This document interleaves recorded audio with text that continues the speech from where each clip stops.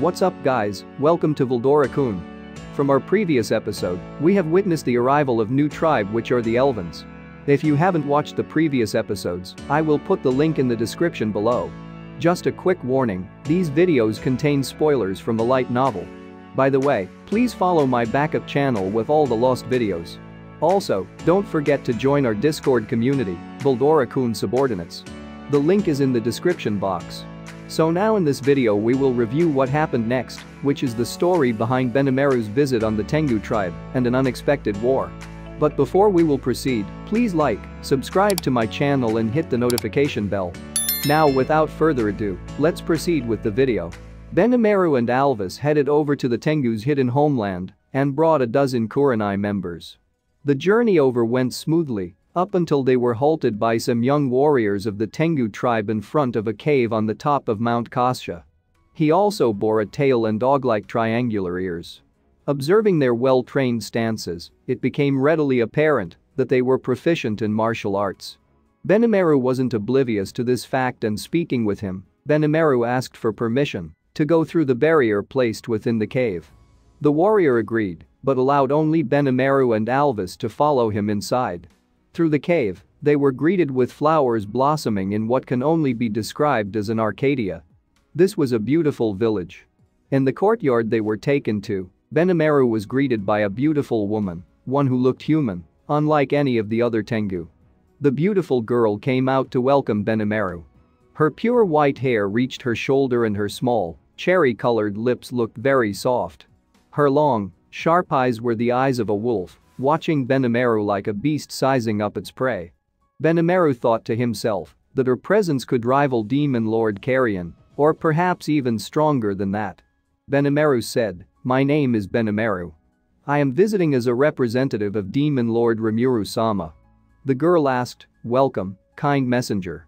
I am the daughter of the Tengu tribe elder. Momiji is my name. What brings you to us? Do you plan to take over this land?" Her words were poison-tipped. Benimaru could tell he wasn't welcome at all. But he was not going to let such a minor thing hold him back. Benimaru responds, "We have no such intent. What we seek is permission to venture over the Kasha mountains along the border with the forest of Jura. If possible, I also hope that you will permit us to dig a tunnel in this mountain." And Momiji said, No ambitions of a land grab, then. You may have permission to pass, but what do you mean by digging a tunnel?" Momiji seemed less than enthusiastic about this conversation, but the word tunnel had caught her attention. Even Benimaru was not sure what this tunnel thing is about, but accordingly, it is about opening a hole in the mountain. A tunnel would be the shortest route between Tempest and the capital of Sarian.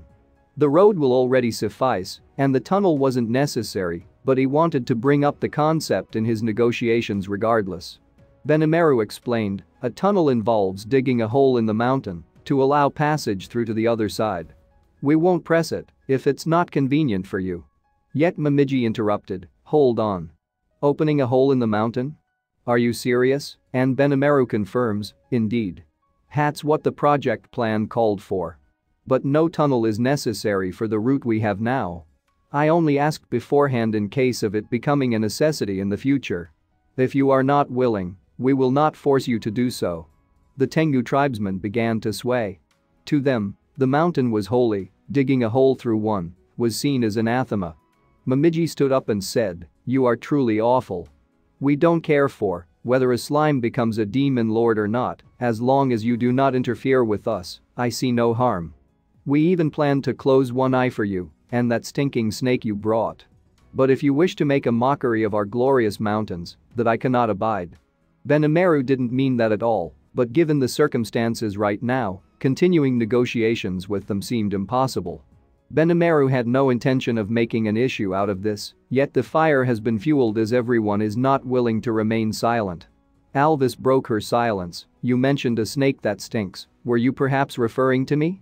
A fuming Alvis leaped out of her chair instead, staring Momiji down.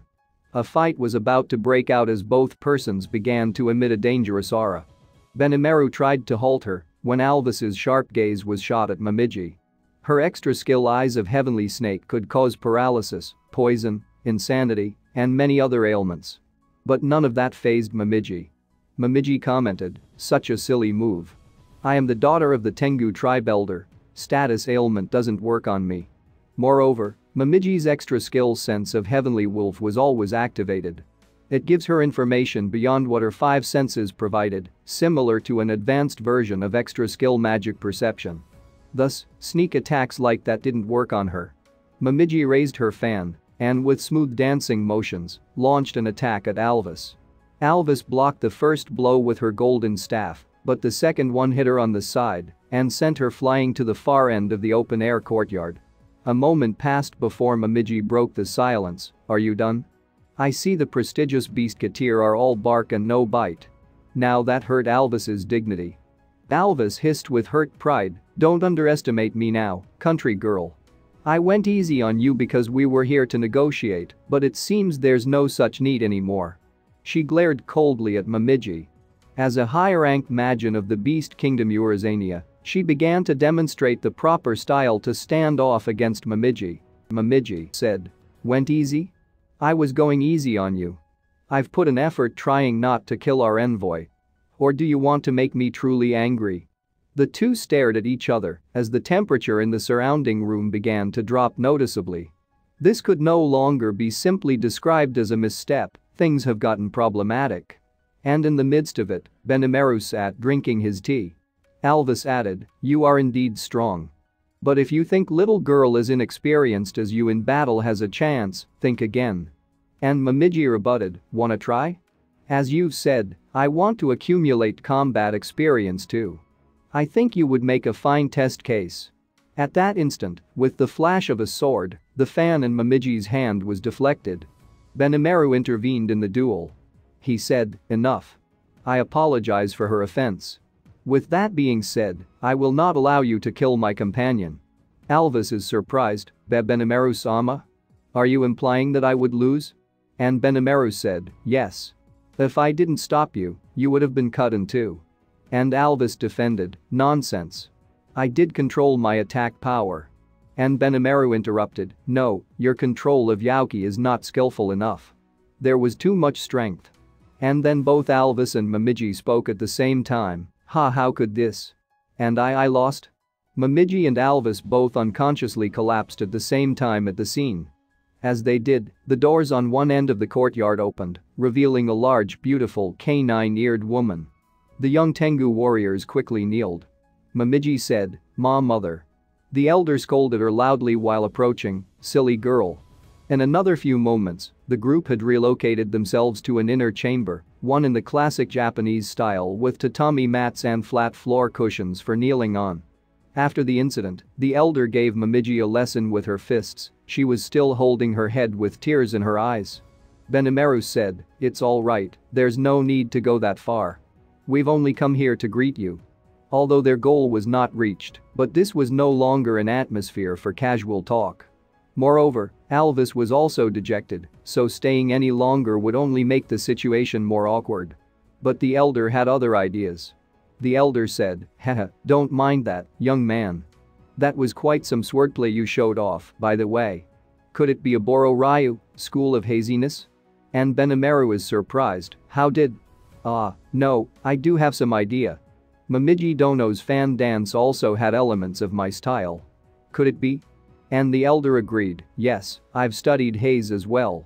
From my master, Byakuya Araki. Benimaru was shocked.